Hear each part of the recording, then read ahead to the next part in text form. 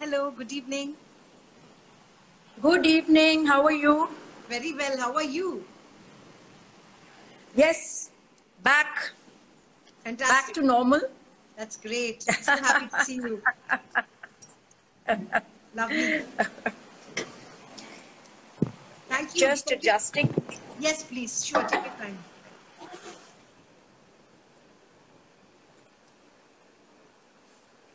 Yeah. Is that okay? Is that okay? Yeah. Yeah, That I seems think. fine. Absolutely. So thank you, firstly, Geetaji, for agreeing to come on board and chat with me today in the backdrop of the workshop that we're planning. Thank you so much. Yes, thank you. Thank you for asking me because I've not been a very workshop person, but I feel at this time when we are all in a lockdown situation, I feel arts have to play a very major role in healing, in keeping our sanity, in seeing some kind of sense in the arts and why we are doing it. Yeah. So I feel the larger context needs to be defined For sure. now more than ever before. Yeah. In fact, yesterday I was just writing something on how the arts have been marginalized by the administration and how the people are actually coming center stage and saying Yeah. we need the arts, Absolutely. So Absolutely. I think it's going to be a movement from below, Yeah. and it has to somehow That is like, reach yeah. the powers that be, and Absolutely. say that this will not happen. And, in the scheme of things, somewhere the arts and the artists have to feature. So I think this is a time when all of us need to handhold. Whatever we can do, we need to support in whichever way we can, because I see the kind of restlessness amongst the young and the kind of dejection amongst the older ones. So I think it's meaningful to share and to dialogue and to talk, because I think talking is very important. In fact, yesterday I just made a call. In fact, Paduaka called me yesterday and just to inquire about my health, and we got talking for an hour. It's just that there are so many things to talk about, and that's what I feel. We don't talk enough amongst ourselves, So I think this is a great platform to reach many people, and it's a very varied group. So it's nice to kind of also get questions from them and kind of understand what the situation is, and to understand how the minds are working. So this is a great platform to thank you, Akhila, and you're doing a great job. Thank you. And That's so really kind of you. I was going to introduce you as, I remember being part of this workshop that you conducted for Dr. Geeta Chidambaram's Natikala Conference 2018. And it was called Elaboration and Abstraction in Bharatanatyam, the journey from dancer to artist. And it's relevant. What we're going to be talking about is, in some sense, I thought today when I was thinking about it, I thought this particularly struck me, and we will talk about it in detail as we go along. But I still remember in that workshop, I was sort of obviously part of the organizing team, so I was waltzing in and out of the door. But I still remember how beautifully you kind of explained and demonstrated how a dancer seamlessly segues from being a dancer to becoming an artist. And I thought that still remained with me. So I want to thank you for coming on board, and just allow me 2 minutes to formally introduce you to everybody else. Just like I'll take really Geeta Chandran ji, dancer, choreographer, teacher, skillfully weaves abstract notions of joy, beauty, values, aspirations, myth, and spirituality in her dance. She's the founder president of Natya Vriksha and artistic director of the Natya Vriksha Dance Company. In her effort to end dance the universe, did I pronounce it right? Yes. Okay. And dance the universe. Yes. She engages in a strategic range of dance-related activities, performing, teaching, conducting, singing, collaborating, organizing, writing, and speaking to new youth audiences.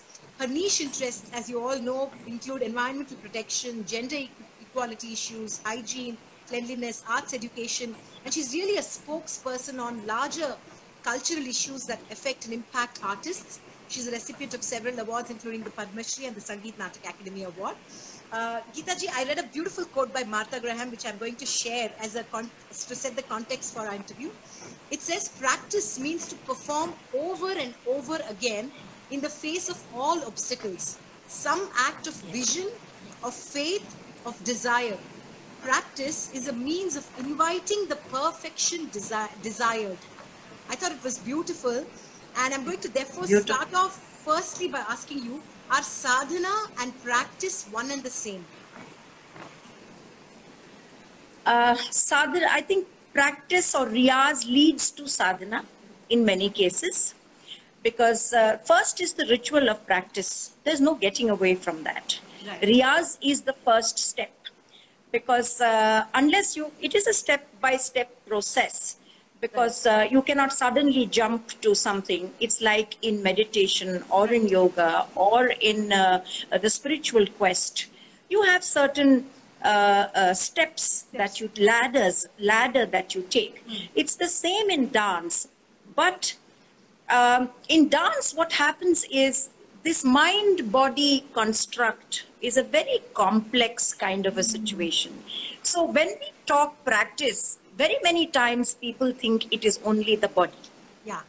So yeah. I feel, and and our teaching, when we teach something which is ancient, which is traditional, we somehow think that we don't need to make the student think.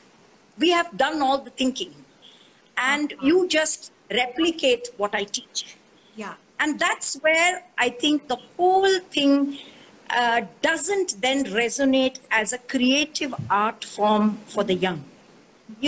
So I seriously feel that learning a dance form has to be with the learning of a lot of other things, along with learning of a creative dance style. So I feel when we talk down and we say, Gurus ellam yojana panni ellam create panniyache, nee summa adha kattuna aadina porom. That's where the pedagogy goes through a questionable thing, as to when you teach an adagu, are you only wanting the child to do an adagu? Right. Or do you want the child to understand anatomy, physiology, breath, stretching, where is the muscle being used, what is happening to the inside of the dancer? I think all this has to be done. As we say, for a child, the formative years are very important. In the same way, I think your learning process, what that you've gone through, reflects throughout your life. Yeah. Has gone through. Nee eppadi sarali varsha kattindengradhu will reflect even when you do a kacheri. Yeah, absolutely. Actually, Geeta, so how you learned is equally important as what you learned.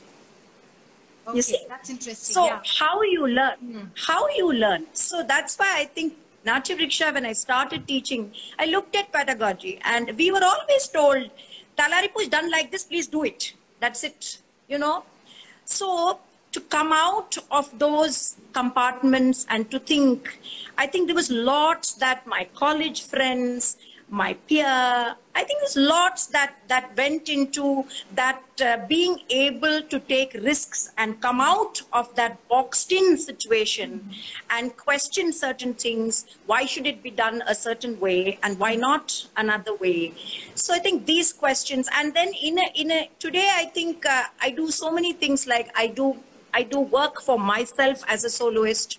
I do work for my students at various levels. I create work. I also create work for my company. So the three things are so different. So when I sit and enter my very, very sacrosanct space, my studio, which is like my temple, and when somebody asked me, what should be your last wish, I said I should be practicing in my space and just go, So this space is so special. It's given me so much. I have given so much to the students, and there's been such a healthy interaction. Yes. So I think the dialogue has to start from the beginning, because today's generation is not our kind of generation which just accepts things, you know, and they like to question, to deliberate, to kind of, and I think the group learning has been great for me, because my company, it's like a seamless kind of a strong one body, you know. So all of us really are together in it. So coming back to the learning, I think the learning part in the initial years is what ultimately leads you from Riyaz to Sadhana, because you've already started that process of not really just imitating what you're taught, but negotiating a lot of things around while learning. Right. Geeta ji, why, you know, last night, I had this conversation with Maven Koo. It was about to perform or to be. You know, and I was thinking today about sadhana, and I was thinking why, for some instance, and I may be wrong, and please correct me if I am, that why is sadhana somehow an act of being and perhaps not of performing? Somehow we perceive it as an inward-looking journey rather than an external act that is seeking validation. Would you agree? You know, in dance, it's a little more complex, because yes, sadhana is largely associated with the religious, spiritual journey. So here you learn a technique, you practice a technique over and over again, you perform the technique, and then you forget that technique. That is then becoming sadhana. Okay. Where the technique is really, you're not bothered about whether your hand is in place, whether you're breathing right, but you just fly with the technique. Whether it is also in Abhinaya, because it's got so much of improvisation that I never fix it. I never fix anything. So the Abhinaya is really the place where I feel that meditative quality, that sadhana is possible, because you just go and fly with a certain freedom that you experience. And I think sadhana is all about liberation, you know. So there is that technique which binds you, and then you free from that technique in order to fly. So I think that is sadhana. When you reach that point, I think that is where sadhana comes in. Maybe in a performing career, sadhana comes in when you've performed a lot and you've experienced the performance, and it now doesn't really matter. You know, it's that I agree with Maven when he says that, you know, it's just being, and you're not proving anything to anybody, not even to yourself.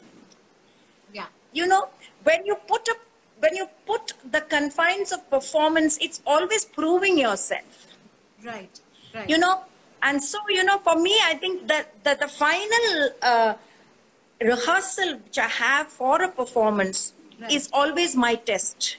That is my test, not the performance.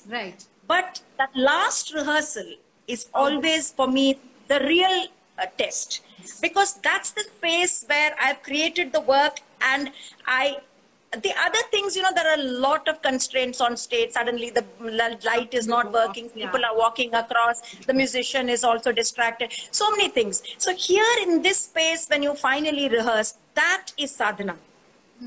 That is when I am in control. And normally after that rehearsal, I just go and I don't talk to anybody, and I just want to be in that space for a while.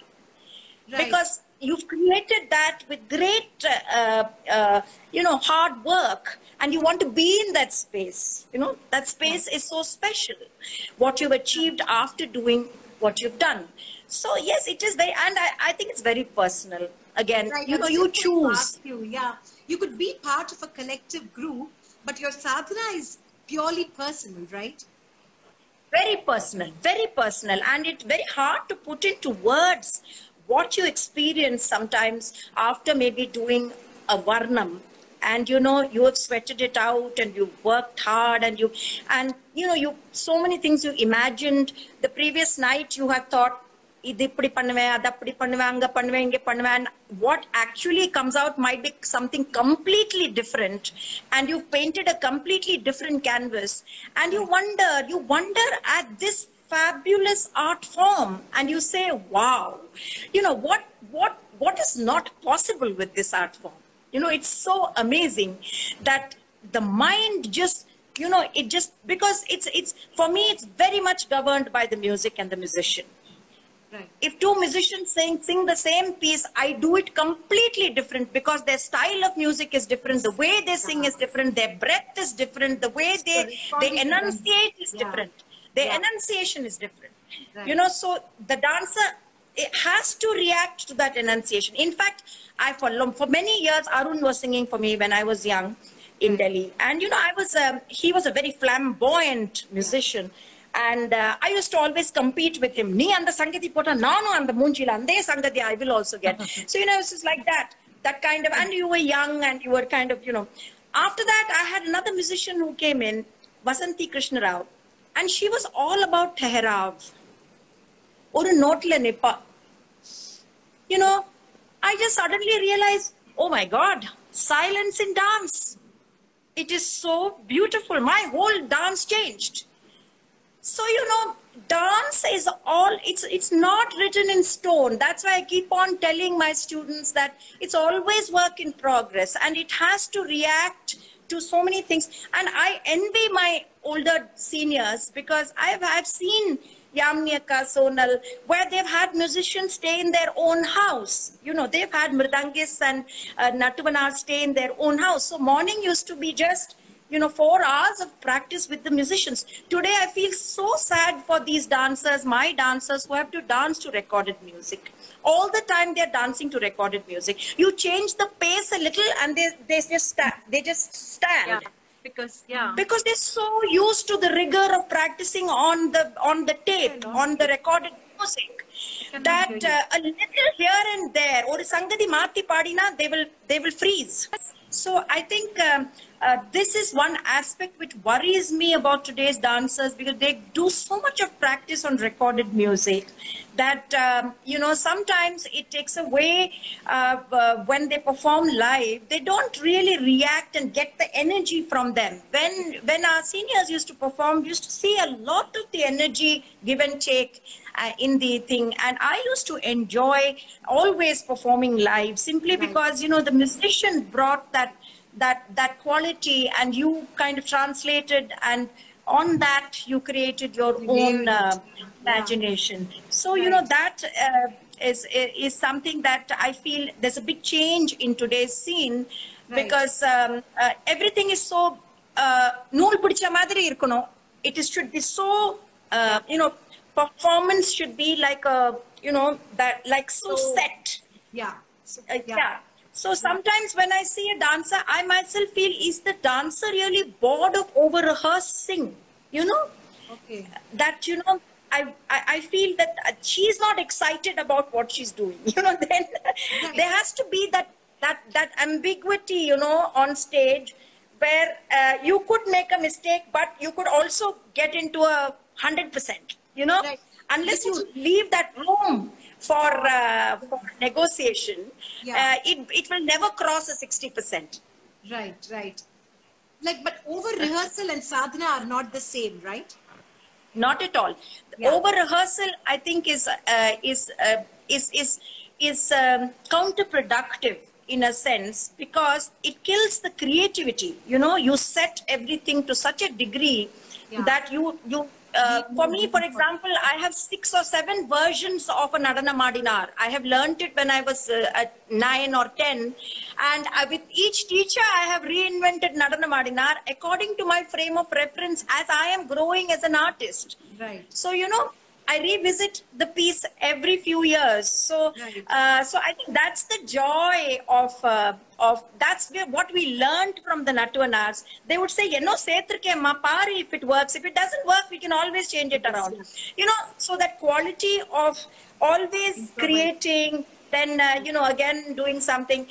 So I think that makes practice very, very enjoyable. Practice cannot be draconian, and practice cannot be something that is, you know, seen as a must do, or it should not be, you know, triggered by peer pressure or by some kind of an inner guilt. These are not the things why you practice. Correct. Practice has to come as something that you enjoy, something that you learn every time you're doing something, something that you discover each time you're doing a movement. I kick myself many times and I say, why didn't I discover this before about this movement? You know, so practice has to be discovery. Practice has to be fun. Practice has to be joyous. So I sometimes feel this sweating it out is all very good, but you know, it has to be accompanied. If you want to have lambe race ka ghoda, what you say, you know, if you have to target a long race, you have to engage in every aspect of the dance. Like vision over visibility, right? Yeah. Vision over visibility. So it can't be just a monochromatic thing that you do. Absolutely. It has to have all the nuances. It has to have all the colors, all the rasas. You know, so nothing time is also important for riyaz. Right. You just sit and think. You just ponder. You know, you just listen. You just read. All this engagement is all part of riyaz. Riyaz doesn't mean every time doing a tattai taha taihat tehi is not, or doing a margam is not only riyaz. Riyaz has so many other things, you know, that that makes the whole interesting, the whole process interesting. You know? Correct. Geeta ji, so in a sense, sadhana itself, from whatever I understand, is a sort of a mature emotion. It's something that, you know, it's like it happens it's like a turning point for a dancer, when a dancer recognizes that this is not merely just practice, this is a sadhana of sorts, right? And you also use the word I think, yes, questioning. And also I think the dance has to become your own vocabulary. Yeah. You see, you learn something, then the teacher, of course, has to customize it for you. Because, you know, many movements I see, when I see the two dancers with different body types dancing, I have to customize movement. Right. You see? So that is leading them into finding their own voice. You see? So one size fits all doesn't work. What works for one can never work for the other. Right. Imitating, copying just cannot work. You have to find your own language. It's like writing, Akhila. You write, you know that. You develop your own style of writing, don't you? Otherwise, why would you be different from somebody else? Right. So I always ask my kids, why should somebody come and watch Bharatanatyam? We have to question ourselves. We always crib that there is no audience, there is no audience. Correct. Shouldn't we think? Why? Many times people tell me that Bharatanatyam is boring. I kind of agree. Bharatanatyam is boring. Yes, it is boring. Why? Because it's become same. It's become monochromatic. You know, the same kind of thing is happening. Earlier, you had these gurus and you had these gharanas and you knew exactly what to expect when you went to a Bollywood school. You knew you would have those beautiful jatis, you would have that beautiful grace, you knew you would have those stances suddenly like Kamala. You know, you knew what to expect. You go to a Muthuswami Pillai style, you knew what to expect. You went into a Kittappa Pillai style, you knew what to expect. So, you know, now when you see the jatis are all the same. They are all by the mridangists. So, you know, there is the sameness in the sound, in the kanak, in the mathematics. So, I feel that, you know, that variety of styles and variety of expression, how will it come back? Unless we train our students to get their own language, to get their own inner self, to express their inner self, which is their own through the medium of dance. That has to be, that is a long process. There is no shortcut. It's a very long process. You learn a thing, the teacher customizes it, then you practice it over a period of time, then you keep doing the regular margam, and then you slowly start and explore. So but then today, you know, the problem is also that the youngsters don't get enough opportunity to do a margam. Before that, they are asked, what is new? Have you composed anything yourself? You know, so these kinds of questions are asked so often that the pressure to do something on their own, even if they don't feel the urge to create, they are very happy doing the margam and exploring the margam. Yeah. You know, the margam needs many years of exploration before you can step out of the margam. Right. You know, so stepping out of the margam can be very fashionable, but at what point in time do you do it? Make that. Yeah. It's very crucial. It's very important. Absolutely. Geeta, what is the role of a teacher, of a guru, in being able to help a student discover or deep dive into her sadhana or his sadhana? What is the role of the guru in doing that? Lockdown has taught me a lot because I've started teaching. All my classes have moved to Zoom. And I realized that I cannot have the same kind of class that I had here. So the entire pedagogy has changed. I had to think a lot. I brought in lectures. I brought in a lot of reading. I brought in a lot of abhinaya because that was easier to teach. Lot of talking to the students, which I never did in a class, I realized. You know, I realized as a teacher, I needed to talk a lot, you know, and they used to in fact feel that, oh, you're lecturing there and here, but you're not talking to us. Because we get so preoccupied with tangible benefits out of a class. Ayyo, in the item mudikinume, adu mudichidnom, you know. So there is this pressure when you're in class to kind of also you feel if you don't teach something new, maybe they get demotivated. Let me carry on, you know, and in 1 hour, 1.5 hours, how much can you do? Yeah. So this time, they are really enjoying it because I'm talking to them, I'm dialoguing with them, I'm asking them to write, I'm sharing things like just day before yesterday, I shared that beautiful quote of Balama who has, described the Margam as a ritualistic temple, where she enters with the Alaripu from the Parikrama, and she goes, a beautiful one, which we had read when we were young, and I could see stars in their eyes, you know, and then I told all of them to write a paragraph on what they feel after reading this. So I think this is what I'm saying, you know, writing, critiquing, dialogue, communication, all this makes them think more. That's all. It's not the skill. They might not tomorrow go to a paper and write. But all this introspection makes them think about dance, makes them really, and analyze what they're doing and why they're doing. Right. So I think this lockdown has really made me think as a teacher, are we doing enough? You know, we need to do much more, and there can be lots of things there where we can bring in. Of course, iconography we took on, and all the sculptures we discussed, and we discussed Kapilaji's book. So there were lots of things that we've been doing, and I think that's engaging them much, much more than because just doing a regular class, because they have time to think. They have that window now to think. So we put all these seeds into their heads, then, you know, they think about it. Yeah, it's interesting you say that, Geeta, because even I've been noticing that there is a sort of, the focus is sort of shifted towards learning, right?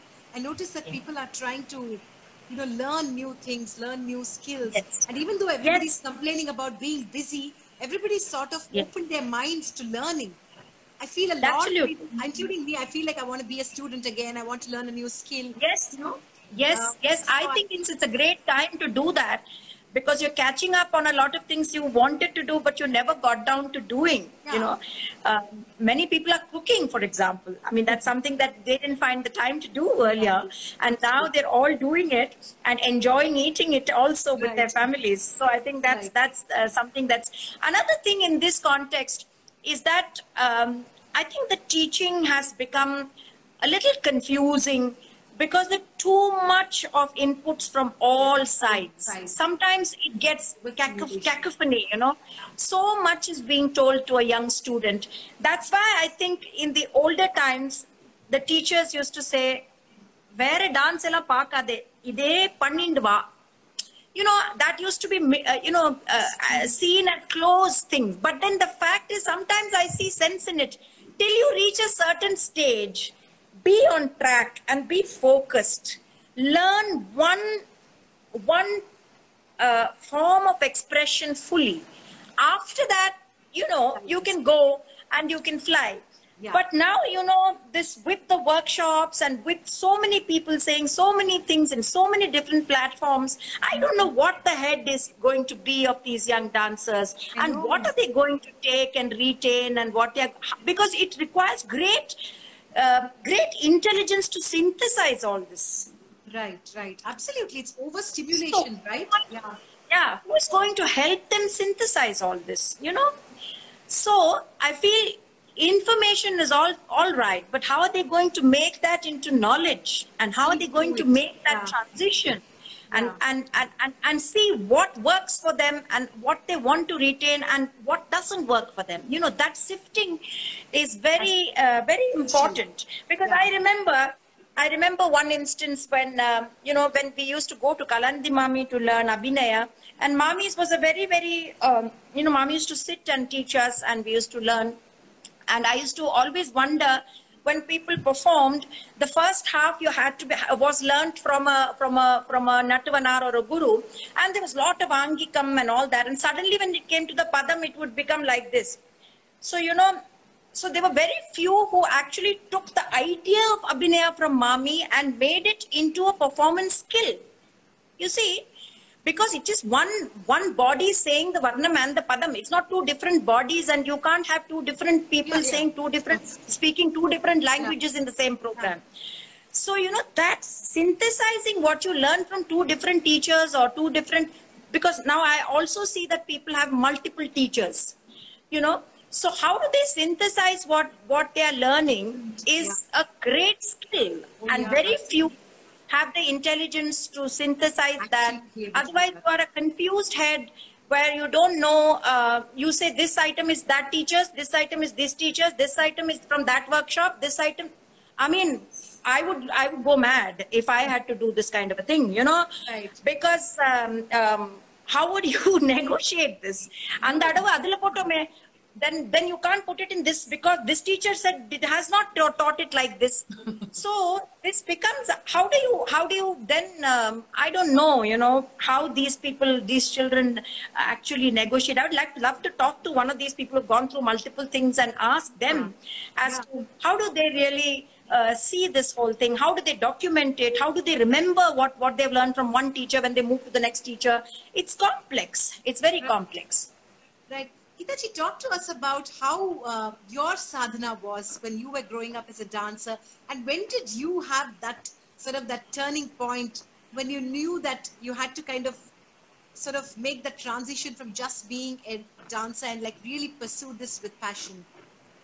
I think it was a process, because my first teacher never really taught dance as only a performance skill. She always wanted to create artists, because she herself was a complete artist. She could play the veena, she could give a full triya, kacheri, she could dance. She was Tiger Varadachari's student, and my mother used to learn the veena from her. She was a very, very absolutely fantastic veena player.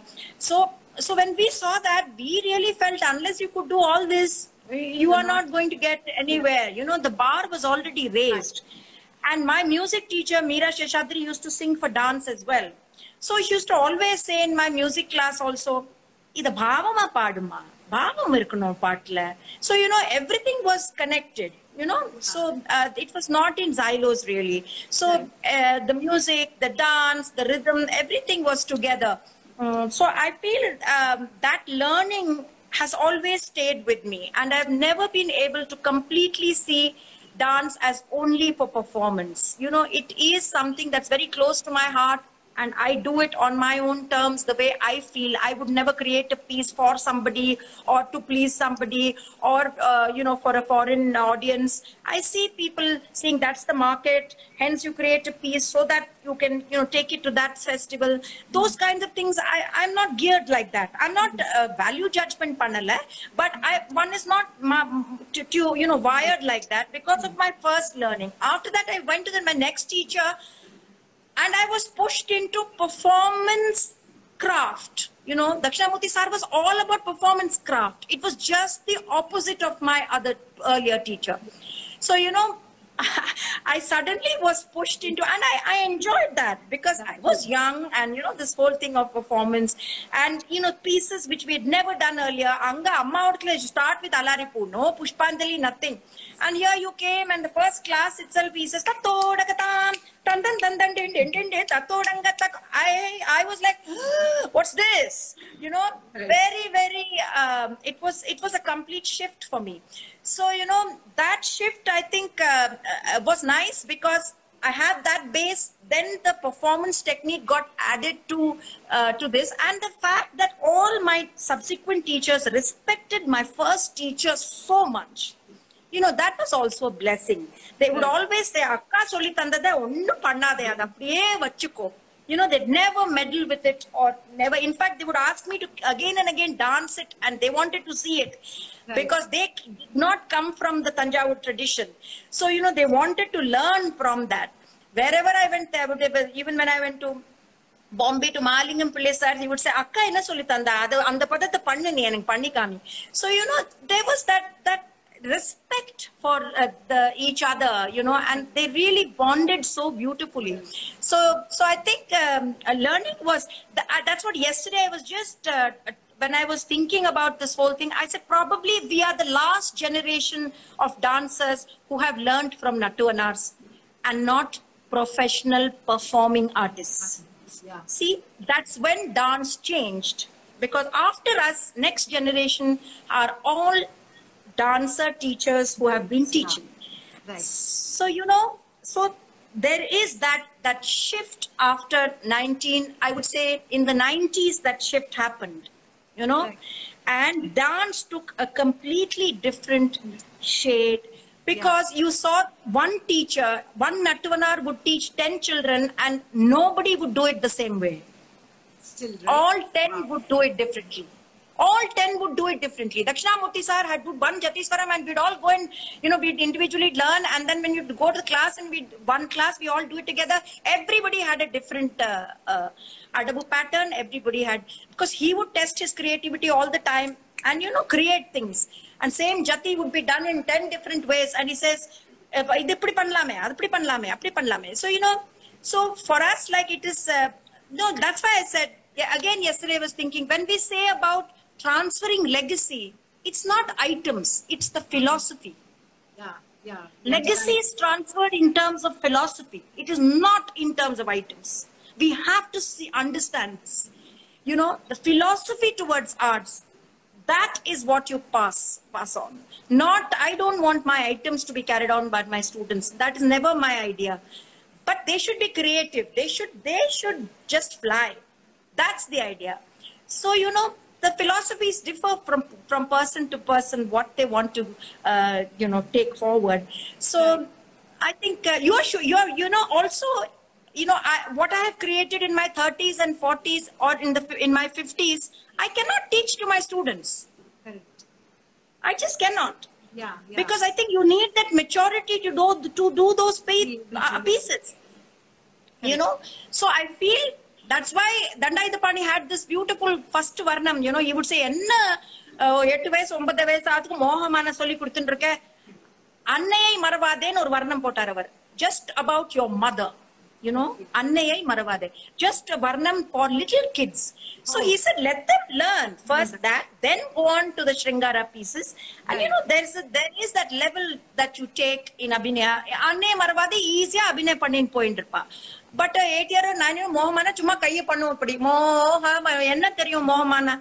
You know, so I think these interesting things that different teachers looked at pedagogy, how they saw that it can be tweaked here, it can be changed around here. I think everybody in their own generation brings their own refinement to the art. And that was what was so beautiful about the tradition. Right. Beautiful. I wanted to ask you 2 questions. One is sadhana. I keep coming back to that because that's the core of our discussion. Yes. Sadhana is it sometimes, can it ever be outcome oriented? That's number 1. And number 2, is it a sort of singular pursuit? Like, you know, uh, you can't just kind of be like waltzing all around and still say I'm doing my sadhana. Like, could you explain that You idea? know, Like, again, sadhana is a is different for different people for sure, but I feel it is a lonely journey because essentially Indian classical dance is a solo art form, solo, whatever you yeah, might say. yeah, It is a solo search of the soul for the Paramatma. So, you know, yeah, that is the definition given, and that is the way we are taught the dance, that is the way we are practicing the dance. But I think I explored a lot and then came back to the solo. You know, I'm right. now back to the solo.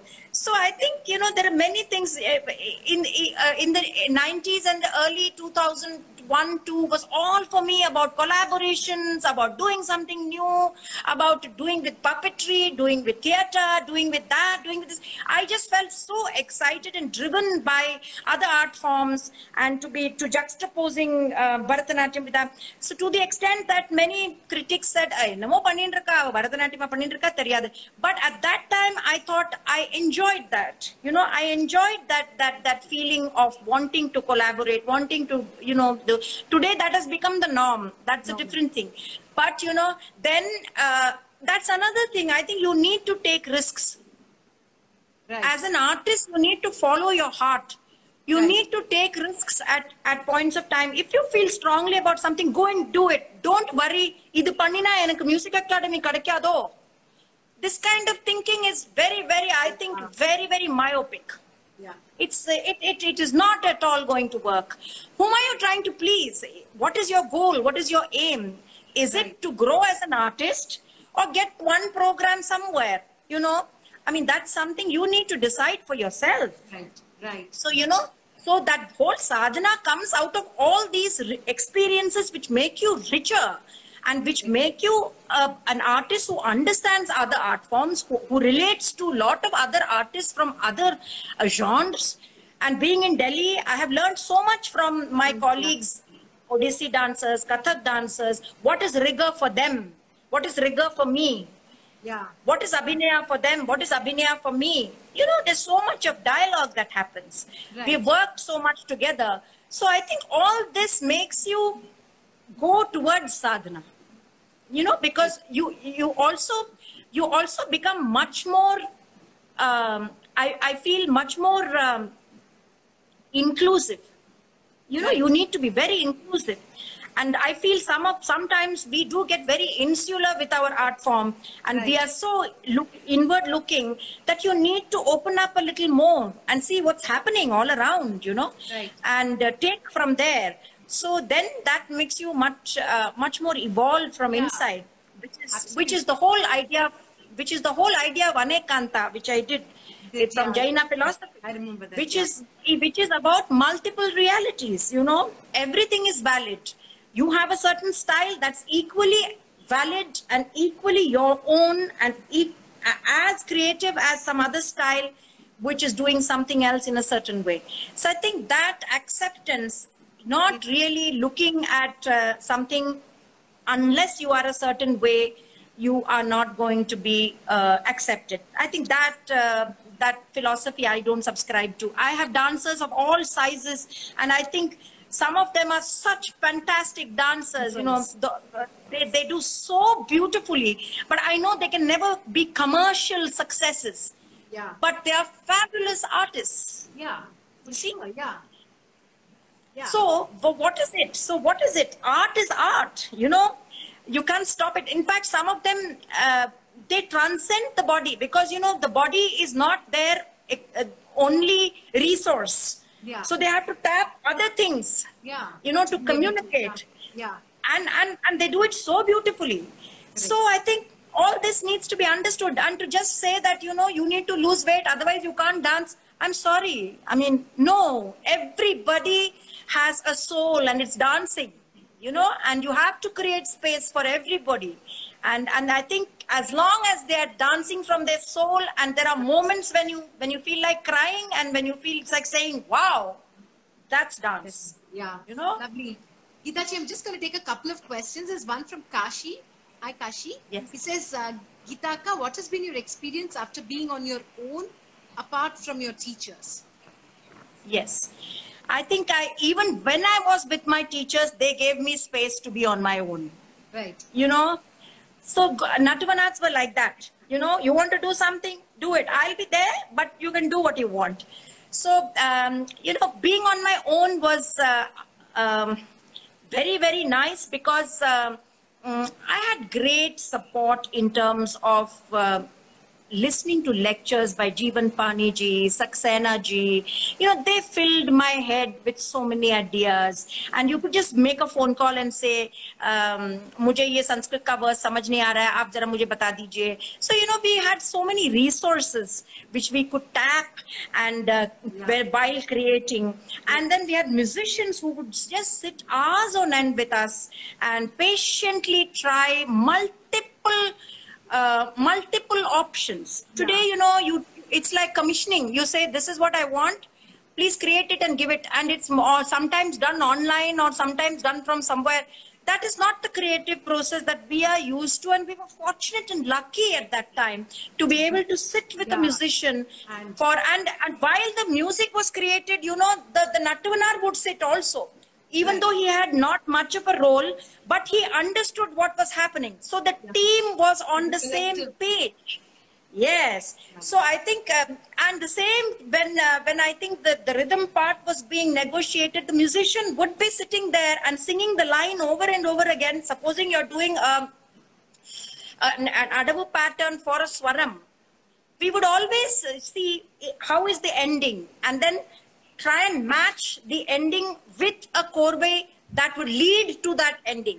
And then, you know, the matching would happen. So there's so many things in the work process that we did as a team. And that's what was so beautiful when I went on my own, you know, and when I started creating. But I had all those tools with me, which I had worked very hard, 20 years of music, already 25 years of dancing, and then lot of watching dance, lot of reading, lot of listening to lectures. I think all that also was responsible because I could tell the mridangist, ingeni indamari vasi. You know, so, you know, things like that, like in a shlokam, earlier a shlokam used to be loosely done. Now we play, I heard the Pakhavaj playing and I was so fascinated by the Pakhavaj playing. So I used to tell him, why can't we bring that kind of a playing in the Mridangam? So I think that kind of a team effort in creating is something I really feel that we were blessed to have those kinds of musicians who had the patience, time, and you know, a commitment, you know, to do that kind of creative work. So I feel bad for the children because it's tough nowadays because it's become so expensive also to engage with musicians and to have that kind of a time and energy to create work. Right. Geeta ji, I know that you are, you know, also a musician, keen ear for music. How do you encourage your students to kind of, you know, your dancers to actually develop that? Because that's really so important, right? Would you believe that a dancer also needs to be a musician in a sense? I feel it's a must, but everybody doesn't have the bandwidth when they are studying because unfortunately all my students are academically very bright. What do I do? You know, I always wonder, you know, if they are very good in academics, they're very good in dance. So it's such a tussle to kind of, you know, to make those choices and to keep them.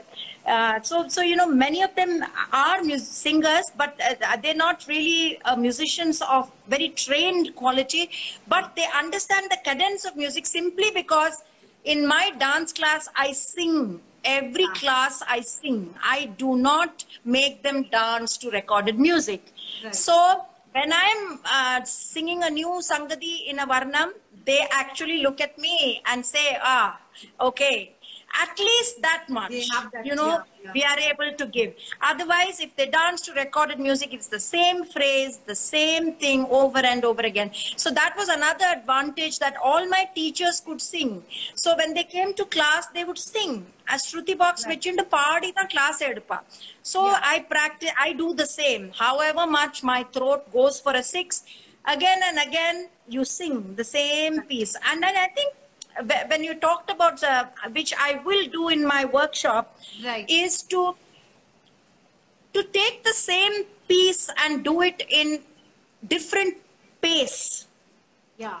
You know, because we have a set thing, sa ni da pa da ma ga re ne re sa ellarum kattupa. So what I make them do is I make the same Jatiswaram they do in 2 different pace. So what happens is the body has to negotiate the piece, which means slow dancing is much more difficult than fast dancing. So when they do the same phrase slow, they have to think, how is the technique going to change for the slow? How is the technique, breath, everything going to change for the fast? So this is part of the process of not seeing things as set or completely written in stone.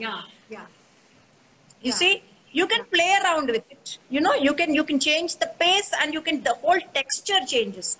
I think 3 classes back, I made them do the same Meera Bhajan sung by 2 different people, back to back. I said, did you feel different? See if you feel different.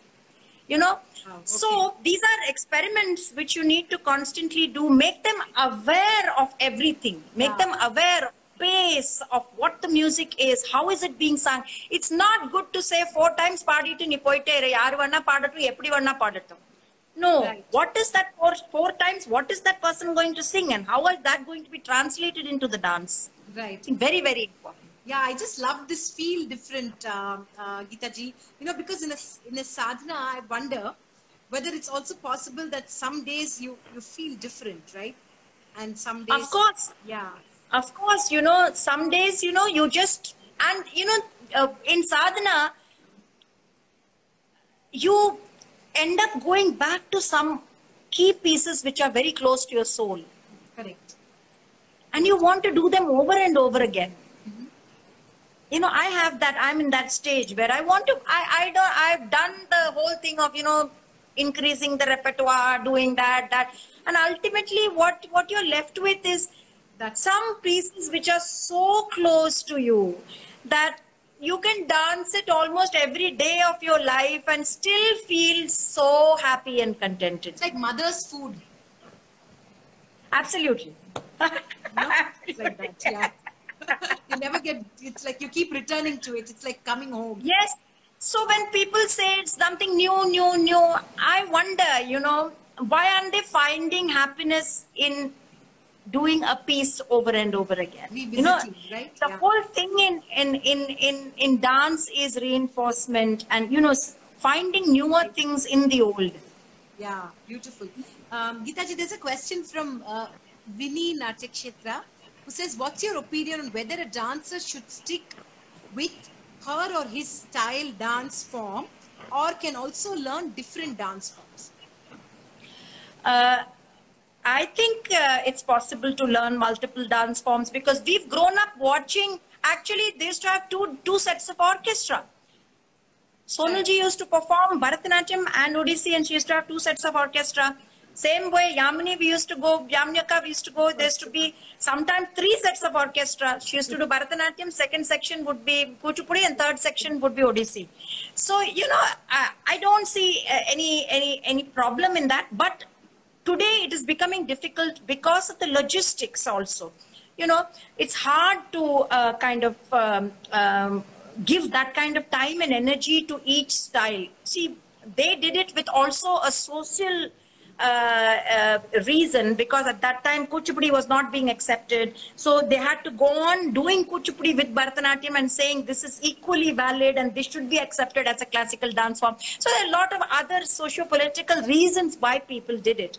But today I think each style is so demanding and so highly competitive that a lifetime is not enough to really do one form well, and to do justice to it takes so much of energy and time that it's difficult to kind of do multiple styles and excel in all of them. All of them, right.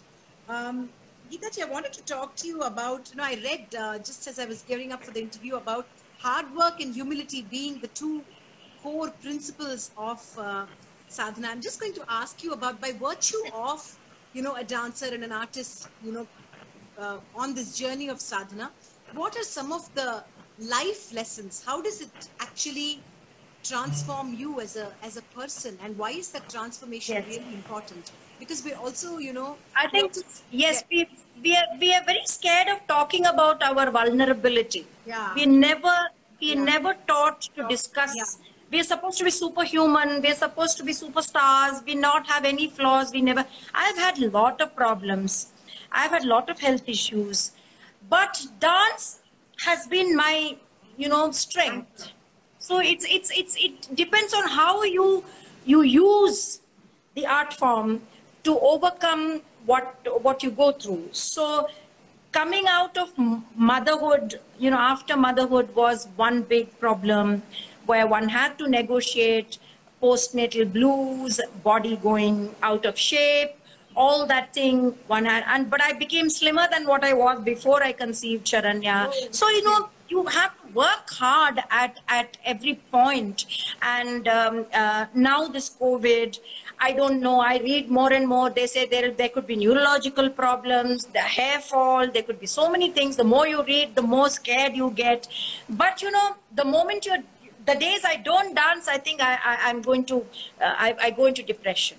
So if I dance, I feel happy. That day is, on a high, So I think it depends. Everybody has problems. And I think how you use it, how you deal with it, and how you use dance as therapy, and how you use dance as a strength to come out of all that is the challenge.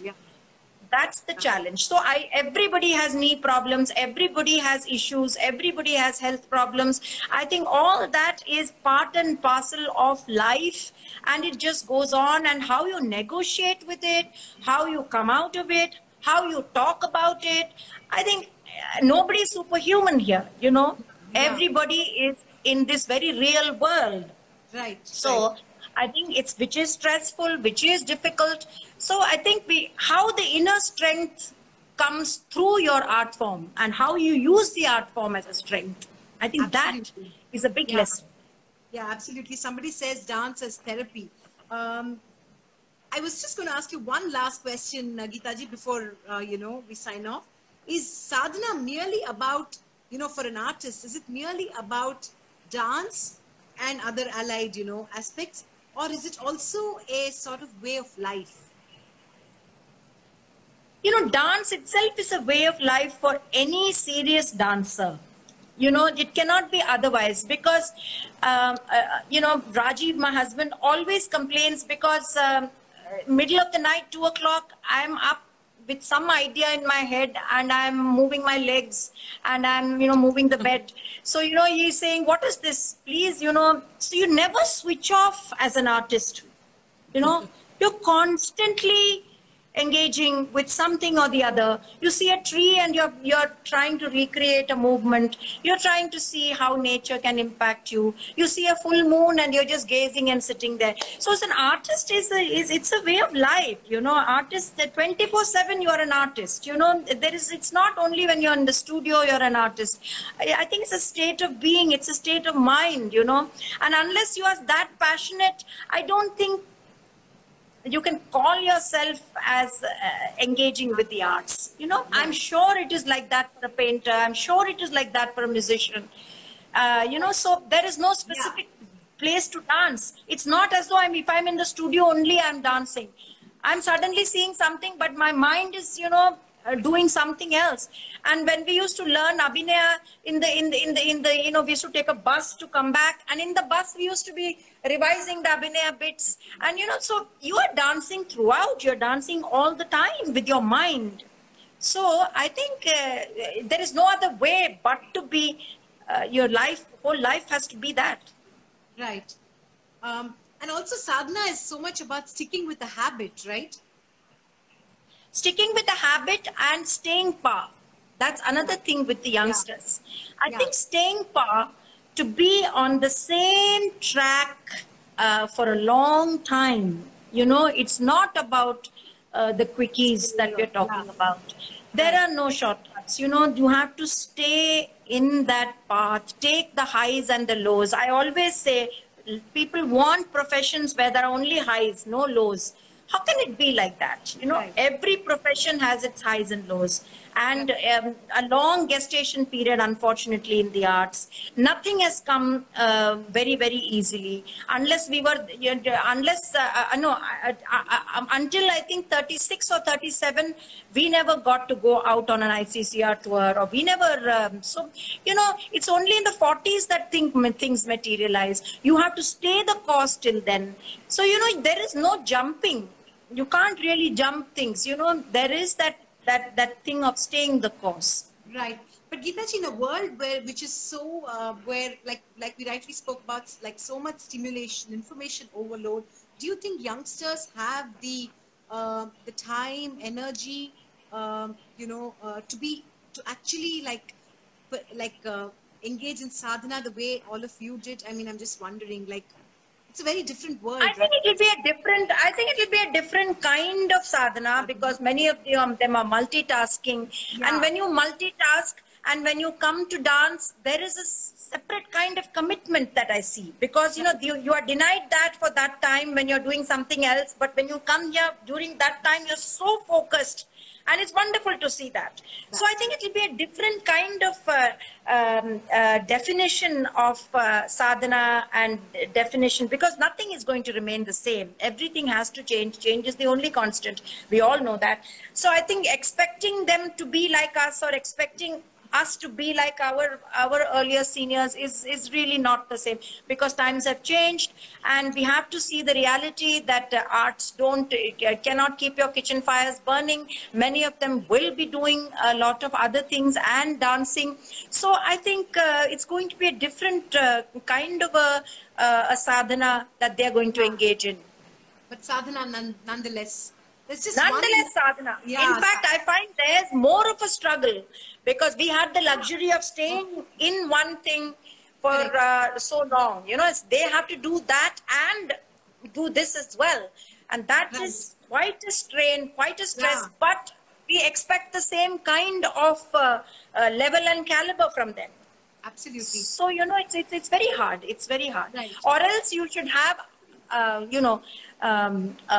all the time have a mentor with you who is kind of helping you. That's why I handhold my students to a large degree, because simply I feel that they are making that extra effort to do so much and still be so committed to the arts. I think it's my duty as a teacher to also reach out and, you know, be there for them. On that, Geeta ji, there was a question from Dancing Dentist. He says, has Geeta ji seen that state of sadhana in her students despite academics? Yes, of course. I think I'm very happy. Many of them are extremely sensitive, I should say. That would be the word. Extremely sensitive, extremely nuanced. You know, that would be the word. Very nuanced. And they look for that extra quality in the arts. You know, that's something that is intangible. You can't even describe it, you know. Absolutely. So that rasa, that quality, you know. So in a class, if I see that even in a fleeting moment, the day is made for me, you know. So because this is not something that a state of mind where you can be in for long. Yeah. It's very transient. Absolutely. You see? So I can see that moment coming and going, and, you know, I am very happy. You know, I just feel, yes, this is the course. I think sadhana itself is sort of seeking the intangible, right? Absolutely. And nobody can define it. Nobody can, you know, put it in words. It just is something that you know, you just experience it. And as I said, it is not, you can't stay in it for long, you know. Yeah. It just comes and it just engulfs you, and then you are suddenly, you know, it's like the gopis in Vrindavan, you know, that very, very fleeting moment where divinity comes in, and there is that moment they see, and then it's all gone. They also forget it, you know. So so that kind of thing, you know. But thank you so much, Geeta ji, for, you know, sharing so many lovely ideas and insights. I really truly appreciate it. And just for those who don't know, Sadhana with Purpose, a workshop by Geeta Chandran ji, is scheduled for August 1st. And if you go to the Aalaap concepts page, you can there's a link that you can sort of sign up and register for the workshop. Thank you so much, Geeta ji. Please stay safe. Thank you. And thank you for being so inspiring and sharing your story with all of us. You know, it was truly like fantastic that you came out and you told us what you went through. It was truly very heartwarming, and more power to you. Thank you. Thank you so much. Thank you, Akhila. Thank you for everybody who tuned in. All the best. Good night. Stay safe.